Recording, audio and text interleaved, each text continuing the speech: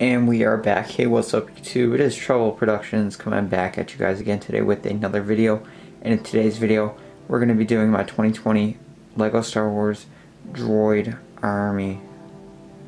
Now, while it's not the biggest army, and it is certainly not the biggest on YouTube, it is my 2020 version, and I'm going to document these year to year, and that's why I'm doing a video on such a small army, if you guys are wondering. But nonetheless, I still do have a nice few droids. And while it's not the biggest army, I do have actually quite a few droids bigger than my other armies that you guys can check out here. I actually have around 30 droids, so I have 2 Magna Guards, 20 regular battle droids, 3 of those right there, the rocket troopers, 1 super battle droid, 2 commando droids, and 2 pilot droids, and the spider droid in the back, which I'd probably consider as a droid, why not? So we'll start here in the front with General Grievous. He has 2 Magna Guards by him like we see in the movies. Then when we move back here, we have the 20 regular battle droids. They all have the straight arm, and some of them have a blaster and some of them don't. The 3 in the back there do not have a blaster, as you can see.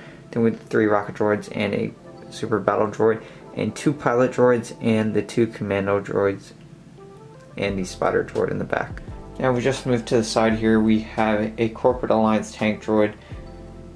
And to the right of that we have General Grievous's combat speeder and a proton cannon. I think that is the name of those. I'm not 100% sure, so correct me in the comments if I am wrong there. And to the left of that we have a Magna Guard starfighter. Then to the left of that we have the Hyena droid bomber, followed by a AAT, an armored assault tank, and a stat behind that, and the 2011 Episode 1 troop transporter. I don't know the exact name, or if there is an exact name for that, but that is what that set is. You know, you can carry all the droids on it, and it has the 2 pilot spots for the droid.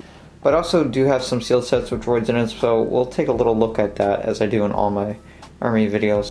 I have 6 of the 2019 20th anniversary clone Skywalker, which all have 2 droids in them, a spider droid and a regular droid. I have a sealed Magna Guard starfighter, which of course comes with the 2 Magna Guards, as you can see there on the box. Also have some more sealed sets like a Naboo starfighter and just some other sets in general that also come with droids, so there is quite a few. So that is the army, everyone. I hope you all enjoyed it. If you did, make sure to check out my other armies and maybe some of my other videos because you might enjoy them too.